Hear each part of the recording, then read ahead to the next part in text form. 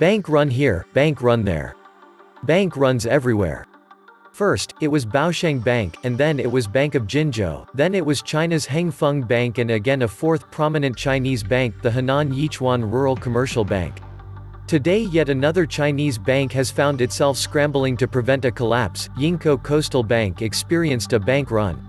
The bank was forced to stack bundles of yuan notes high behind the counters of its branches earlier this month, as the Northeast China lender fought off a run on deposits while on-site government officials battled rumors of a funding crunch. Yingkou experienced the second bank run in China in the last 2 weeks alone. Rumors about the bank's deep financial crisis spread online, triggering a run on deposits on November 6 when a Reuters witness saw piles of cash behind counters at 6 city center branches. Yingkou had no choice but to engage in what we have hence dubbed a self-destructive doom loop. To help repair the damage and to keep the deposits from being pulled, the bank hiked its already high deposit interest rates to entice depositors.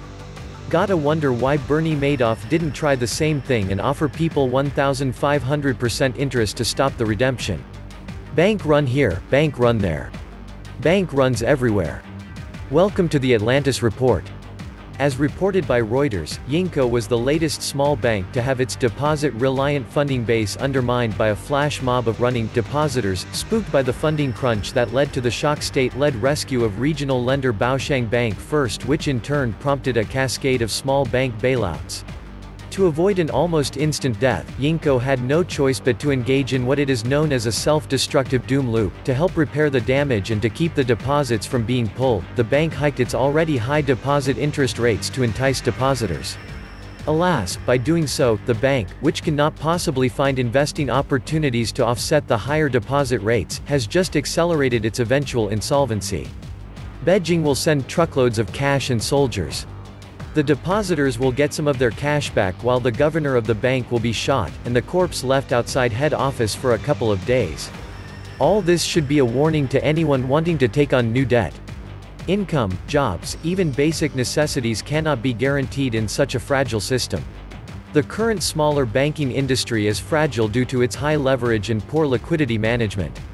Smaller banks need to be treated carefully and problems rectified as they emerge, such as corporate governance, to avoid contagion risks. This comes as no surprise to anyone who has been paying attention. China runs an export-based economy. The CCP plays a simple but highly profitable game: maintain an impoverished workforce of several hundred million that will work for say $1 per hour. That doesn't sound like much, and it's not. But multiply that by 500 million workers. Impoverished Chinese have the combined power to bring in $500 million per hour into the Chinese economy. As such, China never has and will never have any incentive to see worker pay and quality of life increase, or the CCP would lose its primary asset and competitive advantage. There is no way that China is growing at 6%. There is no way that the US tariffs aren't wreaking havoc. There is no way that Hong Kong's chaos isn't hurting up their financial system. The thing with bank runs is, they usually accelerate before there is a lockout.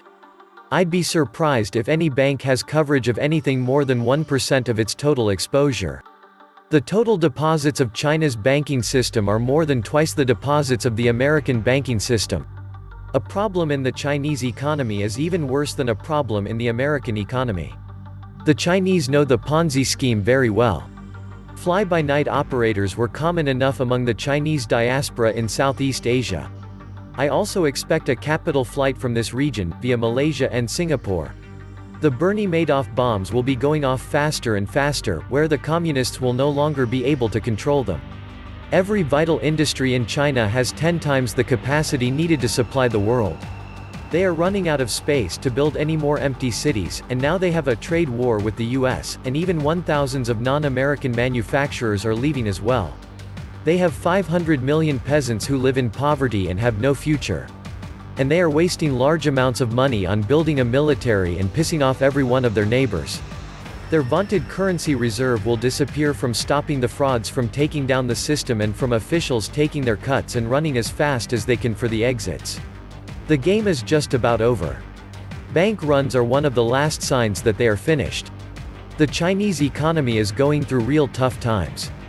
It resembles US before the 1929 Great Depression. Before 1929, America was the world's most significant production power. That was driven by credit growth and the additional production capacity. Thereafter, the US stock market collapsed. At present, we notice that the Chinese economy is slowing down and inflated with high loans, especially after the 2008 financial crisis, and has an excessive production capacity. Jack Ma says US-China trade war could last 20 years. Today, all the world stock markets are already watching the situation between China and America, worrying about a possible stock market crash. Jack Ma says China's trade tension could last 20 years. That means a disaster not for only the US but also for the whole world economy. Going back 5 or 6 years, I used to talk to these Chinese investors in San Marino, California. They would tell me what business their family was in, or their uncle, or their father, etc. I would without exception think, how in the hell did you just pay cash for 2 houses in San Marino? Which they were willing to brag about. Later, I realized, San Marino and other California Chinese hotbeds were just giant money laundering operations by people who probably borrowed $20 million or so from a bank in China for some shadow development project they skimmed. China should ask America to liquidate the US assets of these crooks and repatriate that money back to the actual hard-working people in China. When a society lacks prudence, what happens is that society collapses or goes into chaos. It's not a coincidence that the average lifespan of a fiat currency is only 27 years. I don't want to sound apocalyptic, but if you are in the last 20% of your working life, you don't want to find out you worked all those years for a currency that is more or less backed by thin air. Roll over your 401k to an IRA that allows holding physical gold and/or Bitcoin. The markets can be irrational more than you can be solvent. So this will all end badly, but because both countries can keep printing money, this can go for a while longer. But it will all end terribly.